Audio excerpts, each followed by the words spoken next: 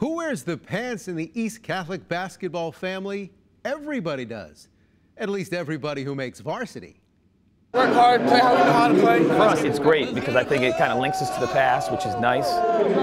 Luke Riley comes from a basketball family like few others in Connecticut. His brother Joe Jr. is the head coach at Wesleyan. His late uncle Gene won 547 games coaching basketball at Portland High School. And his late father, Joe Sr., won 515 games coaching at Newington, Bloomfield, and South Catholic.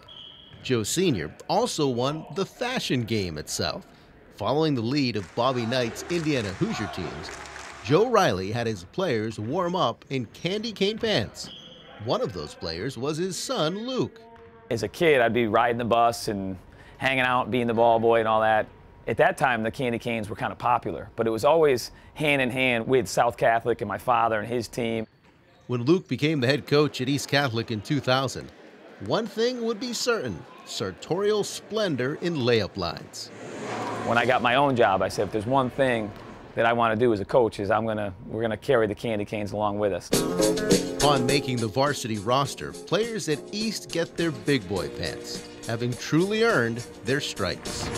When you get the candy canes, you basically made it. I've been coming to the games since I was like 5, 6 years old, and I've always seen them when they're warming up, just the bright stripes. I mean, they're hard to miss, as you see. When I first put them on, they were crazy. Opposing student sections like to play the fashion police when it comes to the East Catholic trouser tradition. We've been laughed out at gyms as we take the court. Some people say they look like jail pants. You hear people snickering and laughing. They're like, oh, here come the inmates. We kind of look at each other and give the nod like, hey, you know what? Like, you know, make sure we take care of business tonight. They probably think they're cool too. They're just trying to get in our heads somehow. I like them. I think they're pretty cool. I think they give us a little swagger. There's a 70s vibe to candy cane pants, which seems to fit nicely with East Catholic's throwback bus, Eagle One. We pull up and everybody knows who we are. And that's what we're about. We just want to stick out. We want to be different.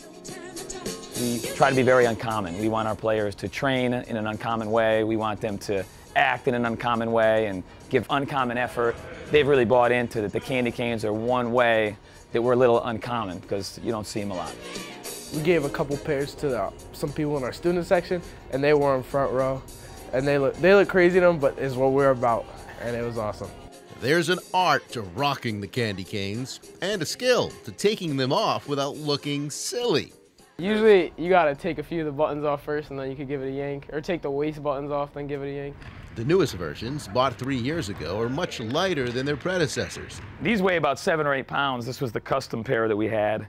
And, the weight and feel of the pants has progressed since the 70s, but the meaning behind the warm-ups has stayed on point. Tradition matters, and while everybody puts their pants on one leg at a time, not everybody earns the privilege to put these pants on one leg at a time. If we win 5, 6 straight, I don't care how dirty they are, how bad they smell, they're staying in my bag. I'm not touching them. If we lose a game, I'll throw them in the washer just so they don't stink up everything else. East Catholic has won 9 in a row, so if what Mark Carbone is saying about not washing his pants is true, that is one ripe stripe.